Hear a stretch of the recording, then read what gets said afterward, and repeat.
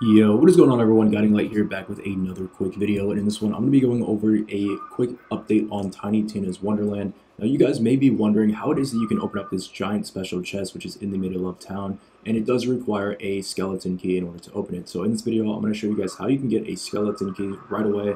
And I'm also going to show you guys how you can basically open up this chest. So in order to open this and get a skeleton key, what you need to do is go into the start menu. You're going to see that there's a couple different tabs here for the roster, matchmaking, and shift. In order to get a skeleton key, there's only one way in order to get a key right now, and that is to enter in a shift code. If you guys have played other Borderlands titles in the past, or you have probably done this before, so what you're going to do is actually go over to the shift tab.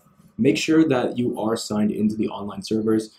As of the time of making this video, the servers have been going up and down. They have been, pretty much all over the place because the game just came out and they've been having a little bit of issues. So if you're having trouble going online, that's most likely why the servers have been having a bit of problems. But once the servers are up and running and you're able to access the tab for the shift codes, all you'll have to do is type in this code here and you will automatically be gifted a code.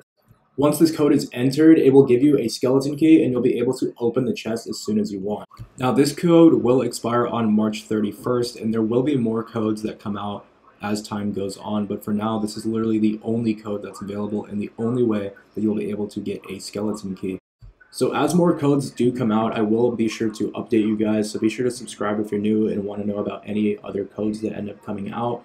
Like I said though, the servers have been having issues, so if for whatever reason it's telling you to go online still and you still can't access it, you will unfortunately have to wait until the servers are all working in order to claim the code, as it does take a network connection to actually redeem it. But other than that, that's pretty much it guys. It's how you're going to get your hands on a skeleton key as of right now, and I hope it helps you guys out, and I'll catch you in the next one.